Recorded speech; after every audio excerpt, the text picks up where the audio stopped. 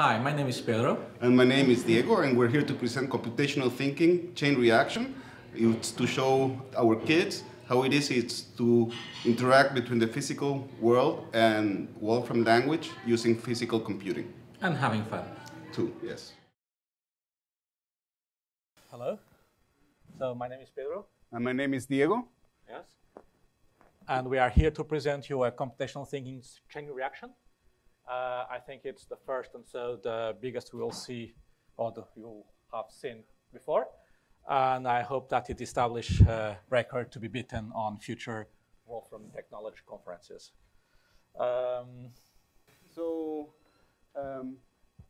We used Rube Goldberg's idea about coming up with a very complex or indirect way of triggering a workflow to execute a very simple task. So that is indeed the purpose, but well, the motivation is a little bit more fundamental. Is that well, we learn with experience, and Wolfram language is an extraordinary language to experiment with the real world, to do computations directly with the real world. But well, communication protocols sometimes are daunting. And Mathematica offers a lot of them. And in some way, we'll use this presentation to focus on the different ways you have to communicate between the different technologies available.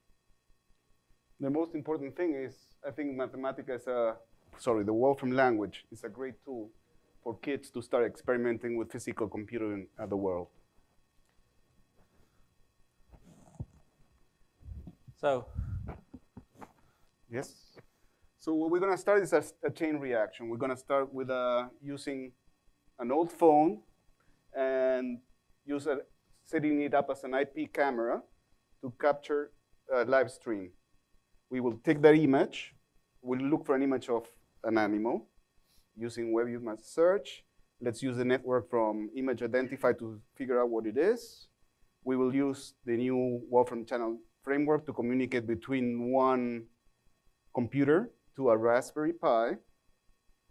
We have the Raspberry Pi send an inquiry to the Wolfram cloud to send us what that animal is through SMS, through a Wolfram send message. On my Android phone, I got Tasker, which will then post the data into Wolfram drop. We will get that data from Wolfram drop, search on Wolfram Alpha for the scientific name of the animal, then use the Zigbee communications method to send the data to Arduino, and then we'll just, as a tribute to Morse, send it on Morse code for you all to see. Nothing can go wrong, yes? Yes. It's really, well, basic stuff. So what we have here, it's when Diego said it's an old phone, yeah, well, it's a Windows phone, yes? Yes. So let's push the bar a little bit higher, yes? Let's make this thing work. So what you have here, it's a standard IP camera software. You can add it in, iPhone, iPad, Android phones. We have a lot of apps for that thing. And what it does is that it starts transmitting a streaming of images. So one small detail here is that, of course, for all of this to work, all of this has to be routed into the same network. What I mean is that we have there a small router that you can see on top of this table that is actually where all the devices are being connected, because, of course, trying to connect this through the conference center network will be a little bit too daunting for us. So let's try and find a cat, an image. And if everything goes okay, first step is working. We hope. It is gathering images of cats, okay. Why a cat? Well, why not a cat? Yes, it's the internet that we are searching for, so obviously it's a cat. Has to be. All right. So what we're going to do is capture the image of a cat.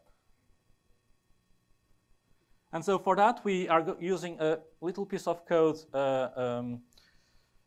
developed by Arnold, a little bit, Arnold that is in the room, a little bit adapted because we are sending a stream of MJPEG through the IP camera.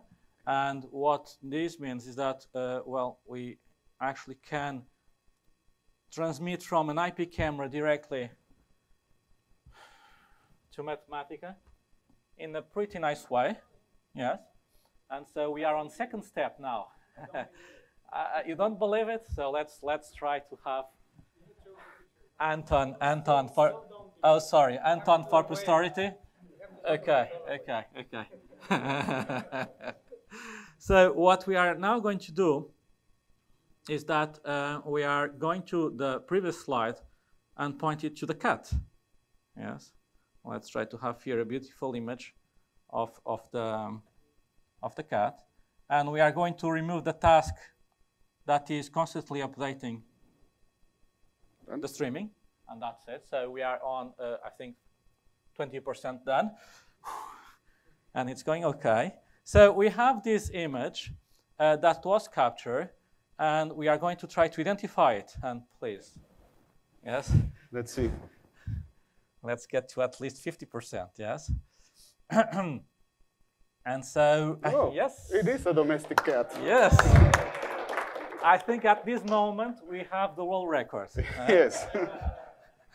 Now, to make it a little bit easier to transmit between all those technologies, we are using a string and not an entity, but that's just for convenience, because, well, at a given moment we are going to send an SMS, yeah? So, well, now, go ahead. Before we send it, so one of the things that we did is there is a new experimental technology called channel framework, which makes it extremely easy to pass information along from one Mathematica instance to another.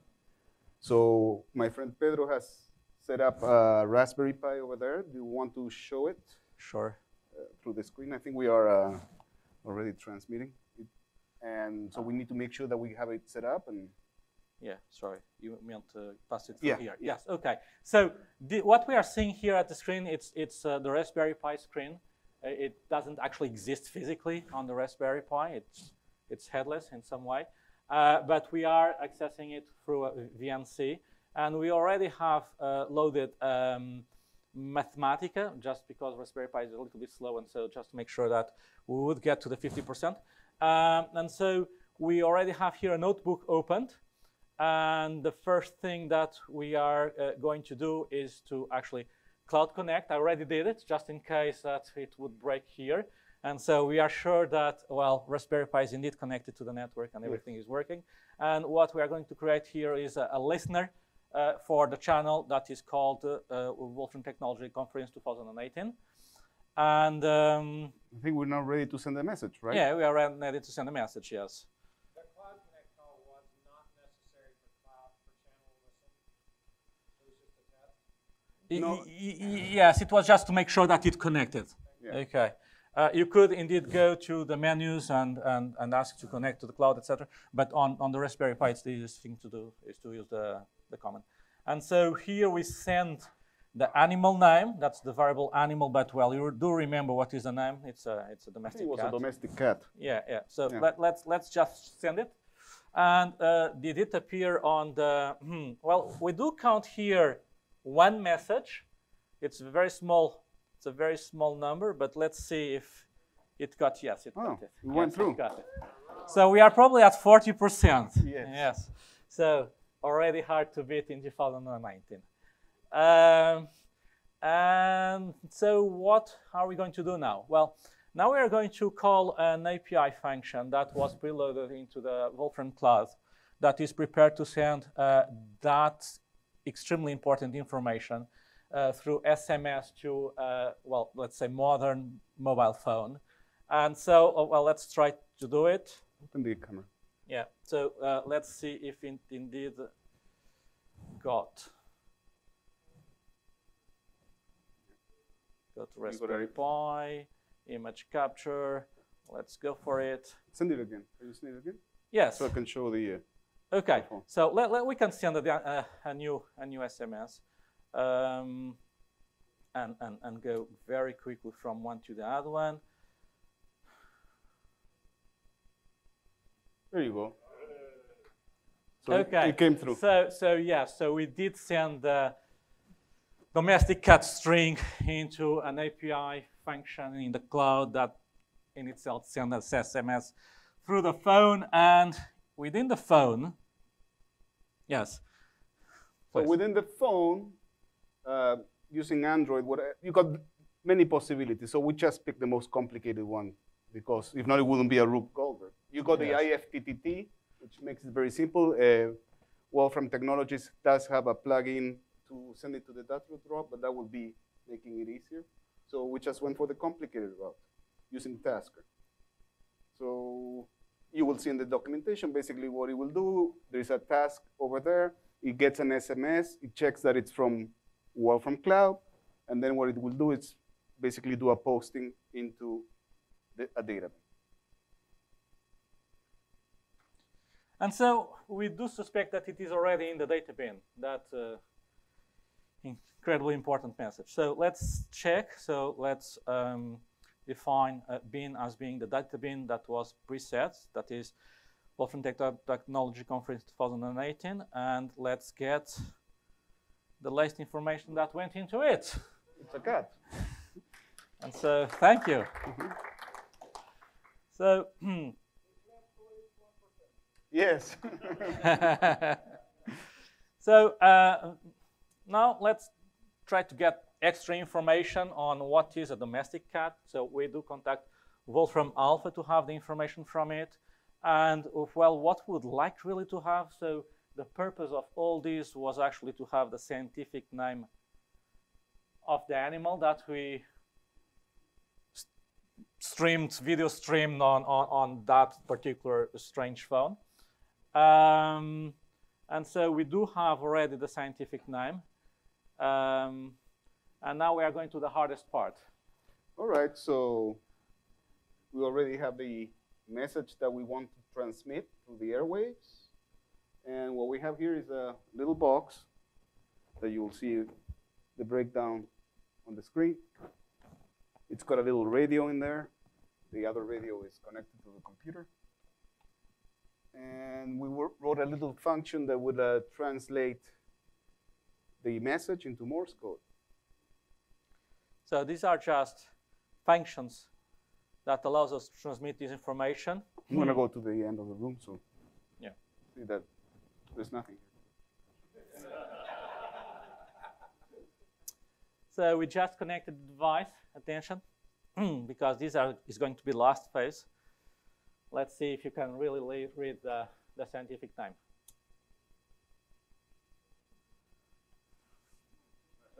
Come on. I'm not going to do what? You're not doing the Morse code with your thumb, we don't see. Ah, okay. He doesn't believe me, so why don't we send it again? Yes. So let's send it again, and let's actually do an image capture at the same time. And Anton is going to kind of prove that it is being transmitted. Let me just try to. Yes. Yeah, he's holding the cat by the tail. Is he moving? No. Is he moving? No. So like this, it Yes. is. Yeah. Let me. Yeah. Okay, and we can. Well, he didn't see it, so turn it around and see. Okay, good. Okay. And so, yes, go ahead, please. The way which the channel is established between that, I guess your laptop and your Pi, is that on the local area network? Yes. Or not? Yes. It's not by the cloud. The cloud is just to test the connectivity for the network. Well, yes, the cloud is actually because we are using the API function from the Wolfram cloud, and so I had to connect the Raspberry to the Wolfram cloud.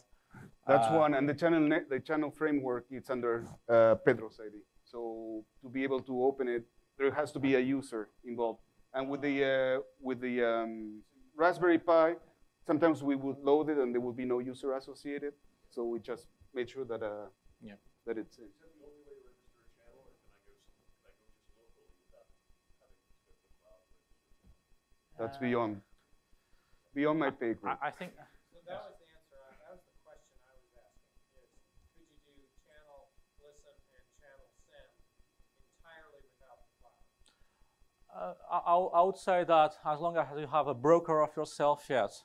That is, if you are going through Wolfram technologies, you have to pass through the Wolfram cloud, but you can actually have some, let's say, server listening to your messages and distributing your messages locally. And that is completely doable, yes. Yes. Yes, and you even have, well, Wolfram even has MQTT protocol, although on a very alpha base, but it actually works. I have tried it before. And so, yes, you can actually create a small server just to receive and distribute message within your local system. We've got a couple more goodies to show. Yeah. That we wanted to share with you. But go ahead, go ahead. So the Windows Phone at the beginning, is it related? I mean, is it just because it's a Windows Phone, or you actually use it for some of the things? It's just because it's a Windows Phone. And do you have anything against it? No, I don't. But for example, I don't know, like maybe you needed to use .NET. Not at No, all. no, Not no. at all. It not just at all. downloaded an application it was from the web. Really, just to Yeah. make it harder. Okay. And so, well, it has to be said, yes. And so the purpose was pushing the envelope of internet cat image computational thinking, yes, because that's one of the main purposes of the internet. So, Yeah, we left some code here for you to, if you want to see it, it's going to be available. yes. And so, well, coming back to some basics, because we do still have some minutes.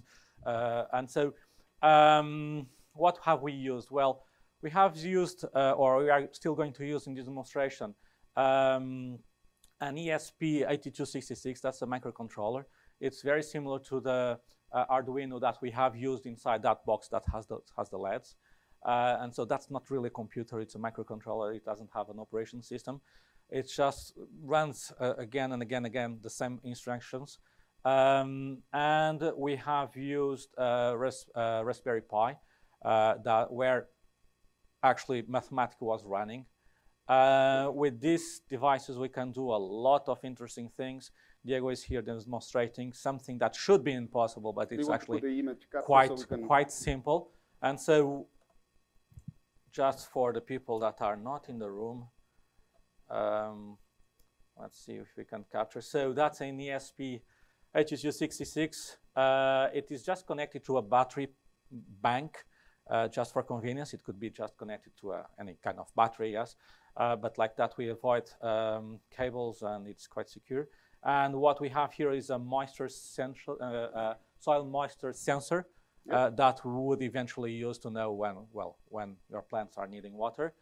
And so why this would be possible to do actually?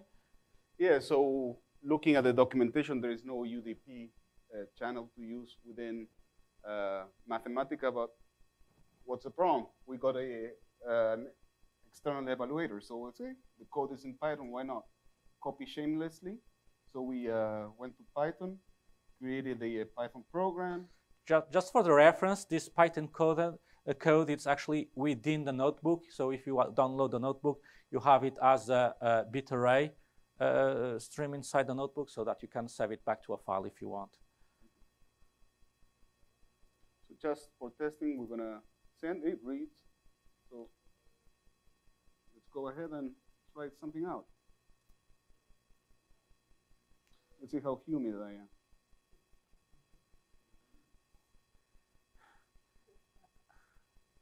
And so we can actually transmit information even with channels that Mathematica doesn't necessarily support from the start, because, well, we have external evaluation with Python, we have external evaluation with JavaScript. You don't believe it, so touch it. No, you have Oh, to. come on. Is it good? Do you believe it or not? Anything. Okay, yeah. And so let's just kill the dynamics. So let's make sure that. So in principle, you could have skipped Python and Java. Yeah. Yes. Just Yes, pick you could. one You could. because why not? Yes. You could have picked Python and connected Java link. You, we will wait for your talk next year. For sure, it will be very interesting. And so just to finish, because we still have a couple of minutes to go, we have a different one here. So this one, it's again using ESP8266 as a microcontroller, but we are going to send the information coming from temperature and humidity probe to Wolfram technology. Directly from the Directly from the ESP8266 with a post on the data bin infrastructures. And so, well, it has been transmitting from the beginning of this talk because we just plugged it, and it should be working fine. And so what we are going to see is how hot this. Oh, come on, the last one. And it didn't. There you go. There you go. So, thanks you. So let's see. Now, come here. Now yes. you can. Now you can use your breath because it's got a humidity sensor. So, go at it.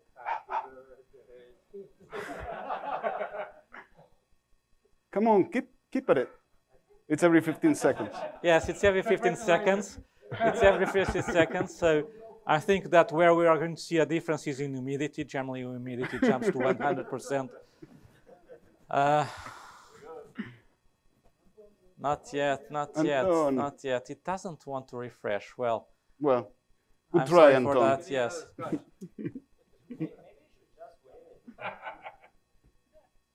I don't know. I have this scheduled task running, and for some reason, it doesn't want.